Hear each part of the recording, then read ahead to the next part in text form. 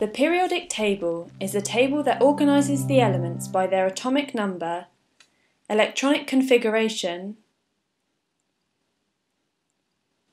and chemical properties. But even before any table of elements was formed, scientists were observing curious patterns amongst the known elements. Over the years, as more and more elements have been discovered, similarities in the way elements reacted with different things were observed. For example, some gases are completely unreactive with everything, while some metals have vigorous reactions with water. Properties like these allowed elements to be grouped together.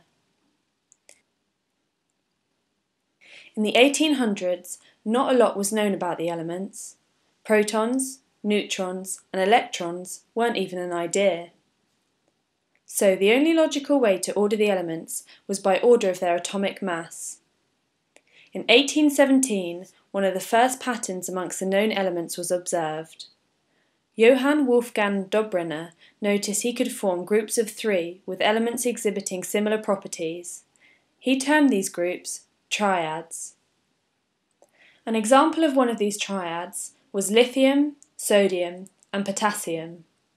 The interesting characteristic of triads was that when they were placed in order of their atomic mass, the middle element always had an atomic mass which was an average, or very close to an average of the other 2 elements in the triad. 50 years later came Newland's octaves.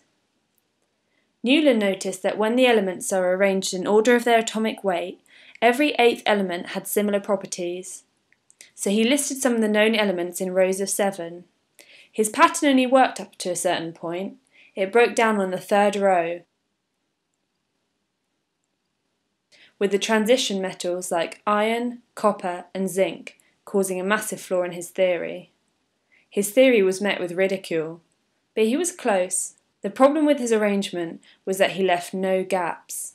Not all the elements had been discovered yet.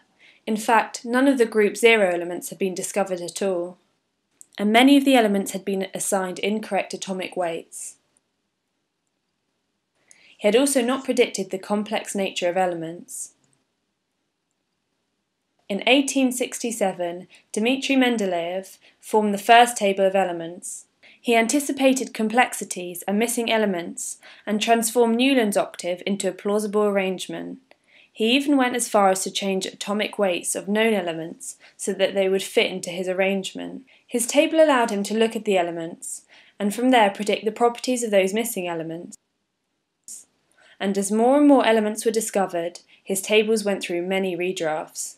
One of the gaps in Mendeleev's table was found below aluminium. He predicted the properties of this mystery element and that it would have an atomic weight of around 68. In 1867, gallium was discovered, the mystery element. Mendeleev's predicted properties matched this new element's property almost exactly, marking a turning point in the world of chemistry. His table started to become widely accepted. There were still a few problems with Mendeleev's periodic table. When Mendeleev began drawing up the periodic table, the noble gases hadn't been discovered yet. When argon was discovered, it didn't fit into Mendeleev's table.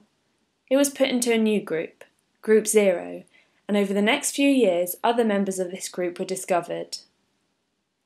Other problems with ordering the atomic weight also caused issues. These problems have been solved in the modern version of the periodic table we use today, giving us an excellent resource to understand the elements and all that we and our surroundings are made of.